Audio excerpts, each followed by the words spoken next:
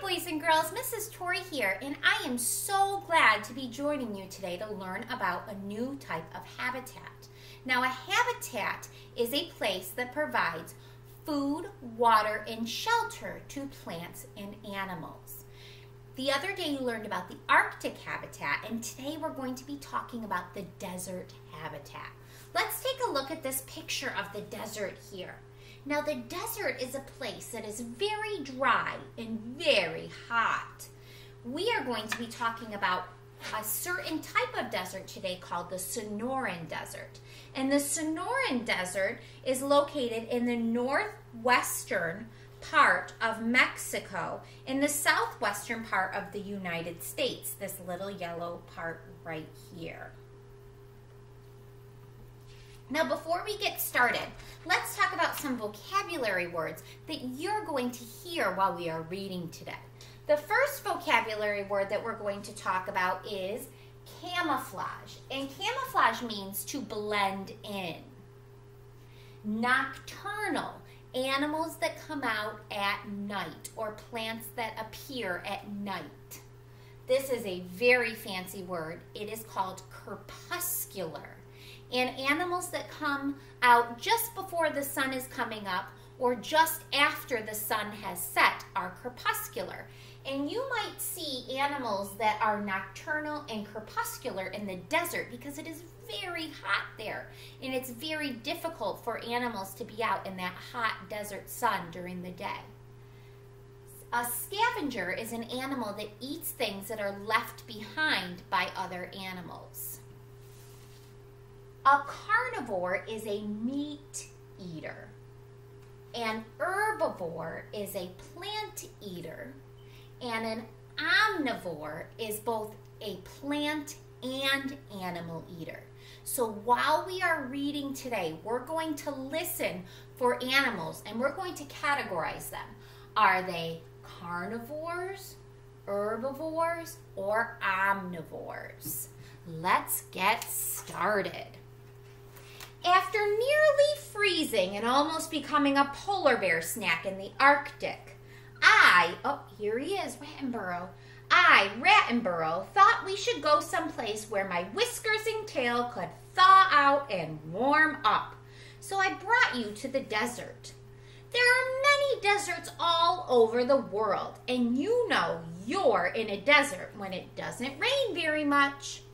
Many deserts can also be very hot. Because it is so hot and dry, only certain types of animals and plants can live there. Welcome to the Sonoran Desert in the southwestern part of the United States and northwestern part of Mexico. The temperature is quite hot during the day, and it doesn't rain very much. The heat and lack of rain make it hard for plants and animals to live in the desert. They must be specially adapted to living in the hot weather and survive with very little rain. How do they do it? Some plants save and store water inside their plant parts when it does rain. Other plants only grow in shady areas near mountains or rocks. Because there are very few plants that can be used as shelter, the animals have adapted to living in the desert, often seek shelter underground and make their homes living under the sand. Living underground helps them stay cool when it gets hot and keeps them hidden from other animals that may want to eat them for lunch. Ouch! What did I walk into? Here is a plant that lives in the Sonoran Desert. The saguaro cactus is the world's largest cactus. Cacti don't have leaves, they have prickly spines instead, which is exactly why it hurts so much to touch this one. The incredible saguaro lives for up to 200 years, and in that time it can grow as high as a house and can weigh as much as several cars. The most amazing thing about the saguaro is that it is a habitat in itself. That's right, not only does it manage to live and thrive in the desert habitat just by being there, but it provides food, water, and shelter to many different kinds of animals. Let me get my climbing gear out and some gloves to protect my hands from these sharp spines, and I'll meet you at the top. You already know that it hardly ever rains in the desert, but when it does, the saguaro cactus saves and stores large quantities of water in its roots and stems.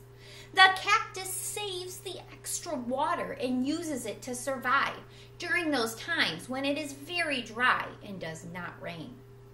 In the spring, white flowers grow on the saguaro. At night, when the desert cools down, these flowers open to show sweet nectar, which butterflies, bats, and birds feed on before the flowers close the next day when it once again becomes too hot. In the summer, red fruit begins to grow on the saguaro. Many animals eat the fruit of the cactus. Here is an interesting bird called the Gila woodpecker. The Gila pecks holes into the soft cactus with its beak and makes a nest for its eggs. So it lays its eggs inside that little hole in the cactus. The Gila woodpecker is an omnivore. An omnivore is an animal that eats plants as well as other animals. So we're going to go over to our chart here, and a Gila woodpecker is an omnivore.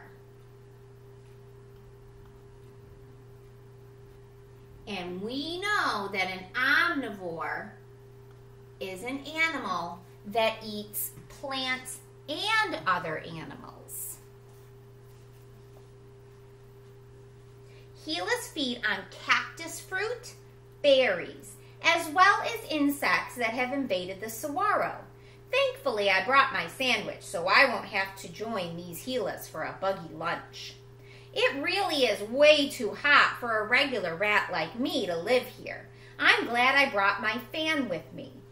Interestingly enough, this Gila woodpecker can live in the desert habitat because their feathers help protect them from the hot desert sun by trapping cool air next to their skin. Still, most birds only go out to feed in the early morning or evening when it's cooler outside. So because these animals only come out in the early morning before the sun comes up, or right after the sun goes down, we call a Gila woodpecker is a crepuscular animal. From noon to late afternoon, many of these birds seek shelter in the holes that they have dug in the cactus or other shady places. Here is another bird that makes its home in the saguaro cactus, the elf owl.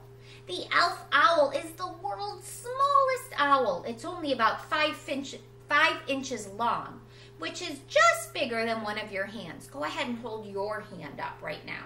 And that's about the size of the elf owl. The elf owl moves into those holes. So remember that hole that we saw that the Gila woodpecker makes in the tree? So this little elf owl moves into that hole that the Gila woodpecker has made. Like most owls, the elf owl is nocturnal, which means that it rests during the day and it wakes at night to hunt for food. So remember earlier we talked about nocturnal. The elf owl is nocturnal. The elf owl is also a carnivore. Remember we talked about that word too? A carnivore is a meat eater. So I'm going to write elf owl under carnivore because a carnivore is a meat eater. It uses its large eyes to hunt in the dark night for bugs that live in the desert.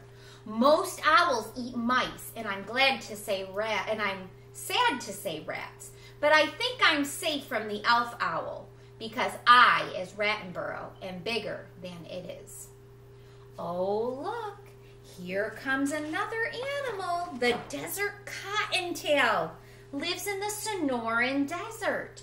It looks a little like the Arctic hare that we saw the other day in the tundra, but it has bigger and larger ears and longer back legs. The desert cottontail is an herbivore. Think to yourself, can you remember what is an herbivore? If you said a plant eater, you are right. And I'm going to write desert cottontail right here.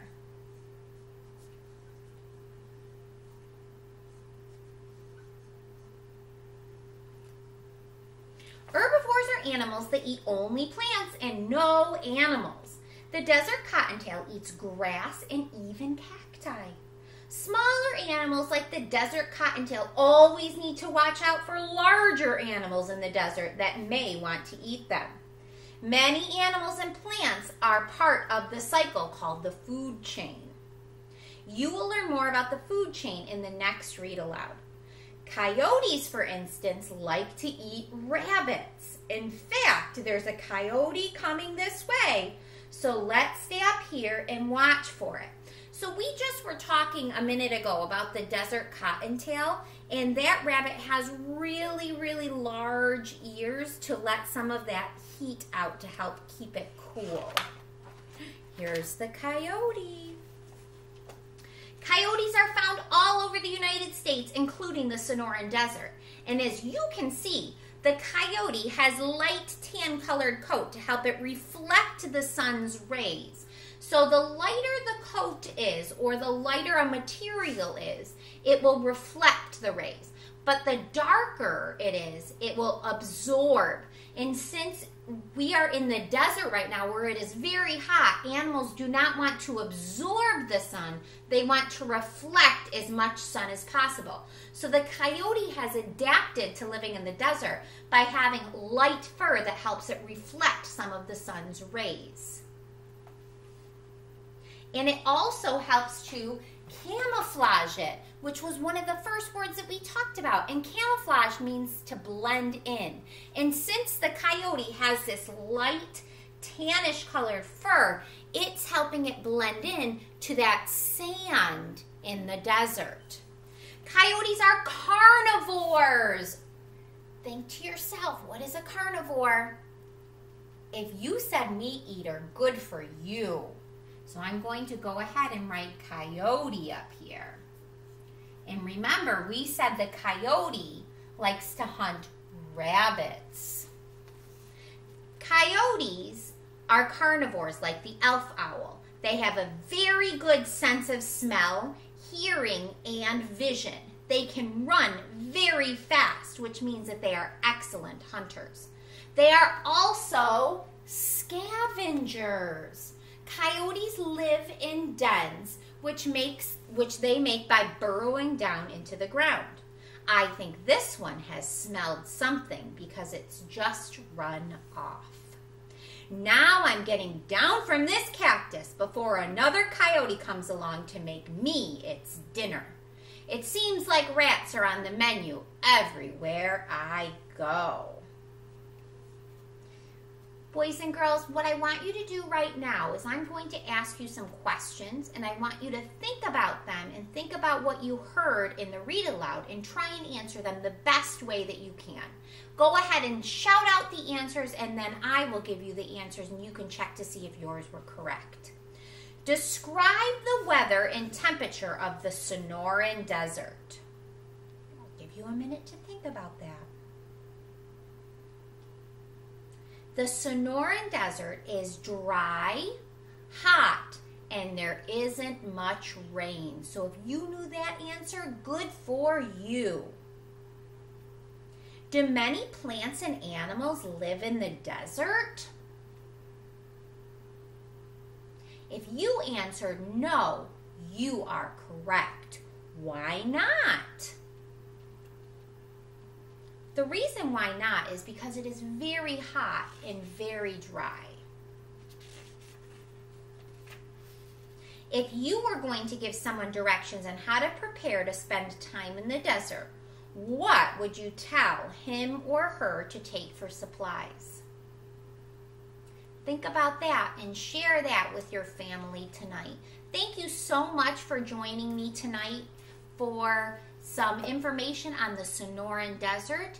And I know that you will be very excited to learn about our next habitat. See you soon.